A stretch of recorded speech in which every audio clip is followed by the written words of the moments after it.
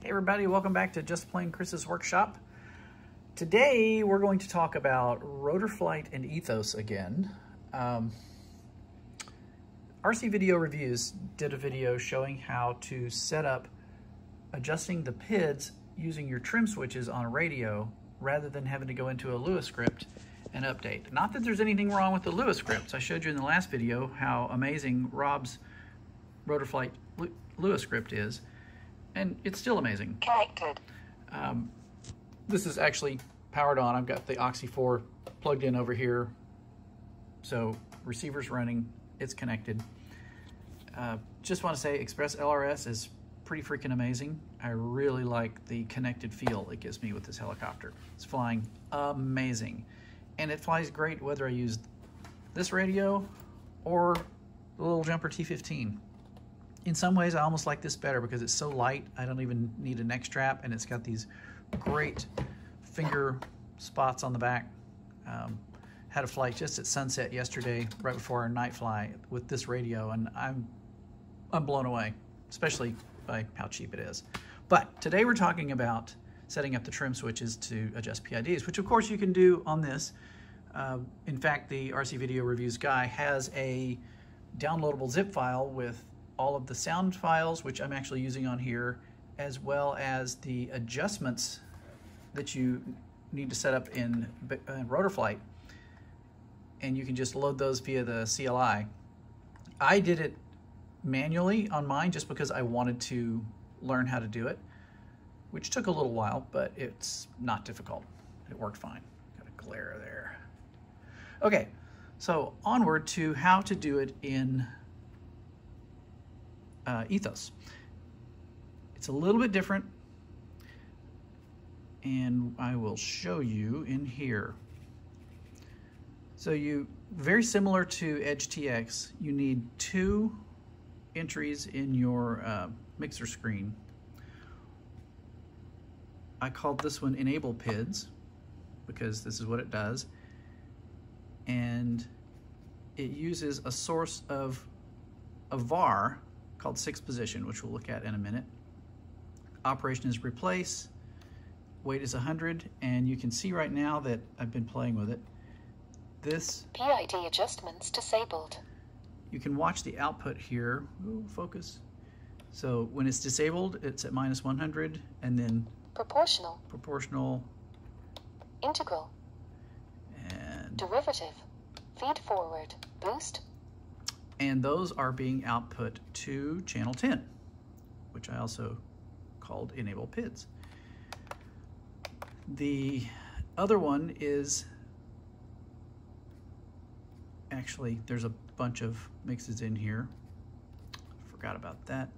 So that's the 6th position, and then you have the individual lines, just like in Edge TX, for your roll plus, roll minus, pitch plus, pitch minus, and yaw plus, yaw minus.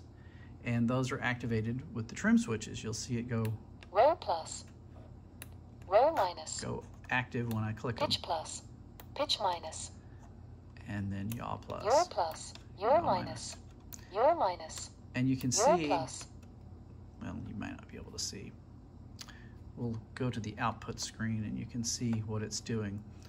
So channel 10 is the enable function. So you can see it. PID adjustments disabled. That's when it's disabled. And then there's Proportional. Integral. Derivative. Feed forward. Boost. all right. And then channel 11 is the actual PID value that's being sent. So this is your Roll plus. roll plus, roll Roll minus. Pitch plus. Pitch minus. Yaw plus. Yaw minus. The important thing is that each of these trims sends a different value. So if we go back to our mixer and just look at the roll plus, for example,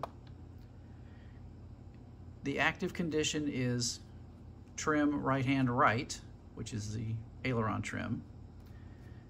And you use an offset, not a value. So the offset is set to -80.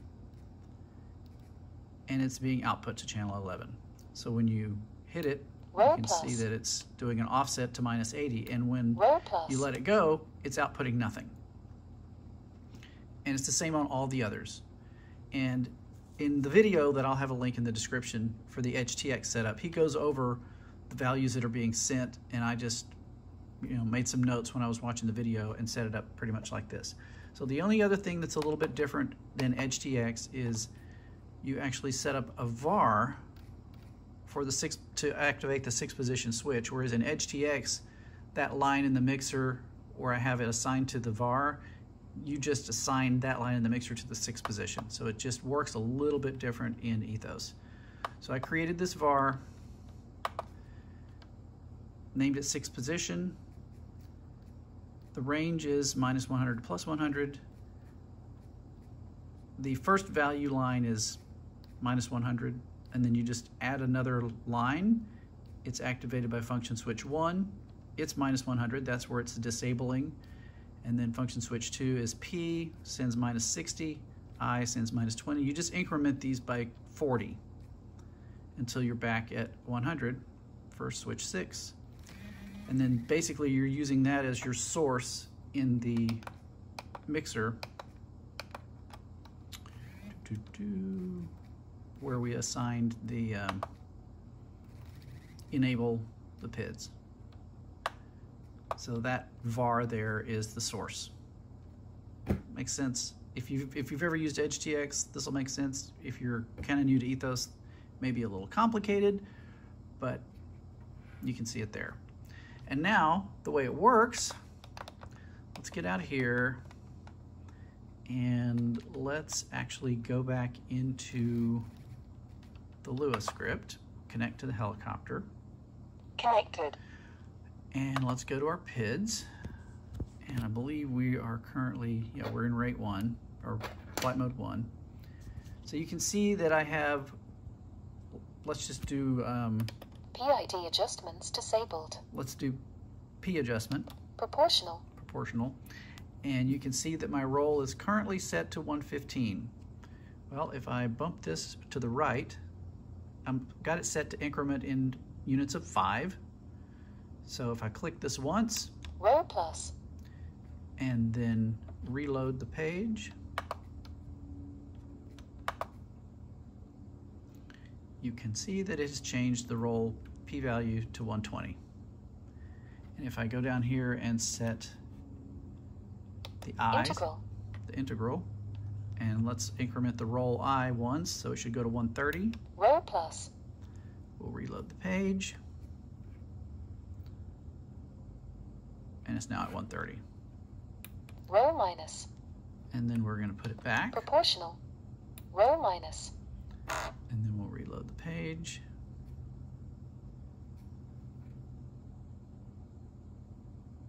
And there we go. We're back to the way it was. Actually, I need to go. Yeah, that's where it was. So that's it. I mean, it works basically the same exact way as it does in EdgeTX. But that's how you do it in Ethos if you want to set that up. I don't know PID adjustments disabled. how much I will be using it.